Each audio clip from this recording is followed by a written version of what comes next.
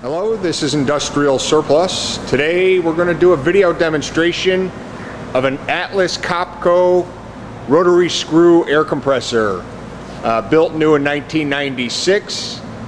It's a model GA11, which is 11 kW machine motor, and that translates to about a 15 horsepower.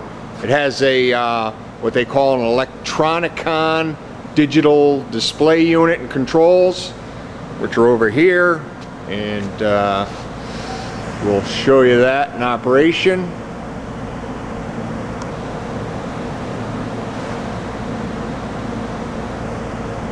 It's got about an 80-gallon tank underneath. It has sound enclosure door panels. We removed them so you can see the inside.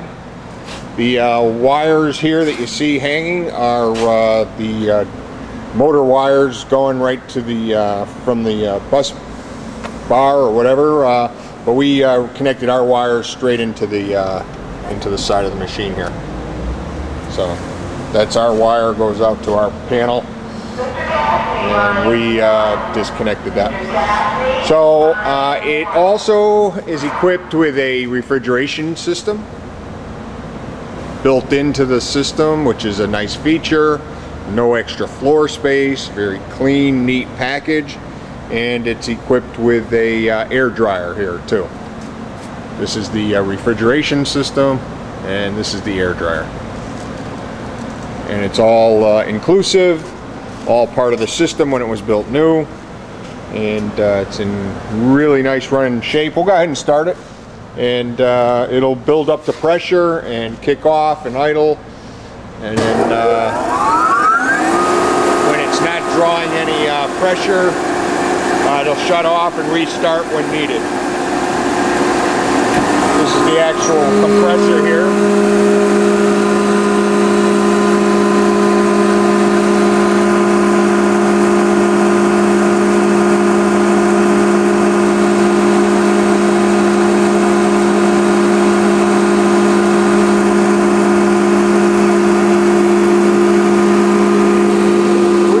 Door panels on just to see how it sounds when everything's in place.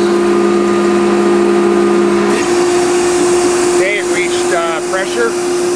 We have it set for about 86 pounds, 85 pounds.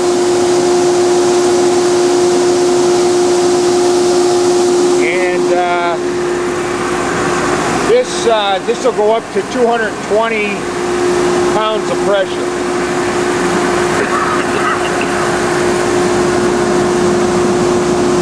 Just putting the panels on now while the system kicked off because it's not utilizing air. It's in idle mode. We'll let some air out and then restart it because with the panels in place, I think you'll see it's a nice quiet system. All right, maybe we could let some of the air out and have it start again. I just want to hear it while it's all the covers are on. We got a little baffle system going with a jacket.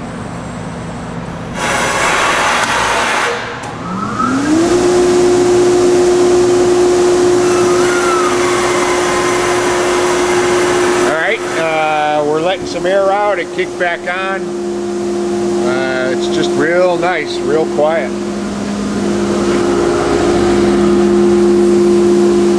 Kind of compressor you'd want to have in your shop because of the noise factor and the power capacity of the CFM or the PSI.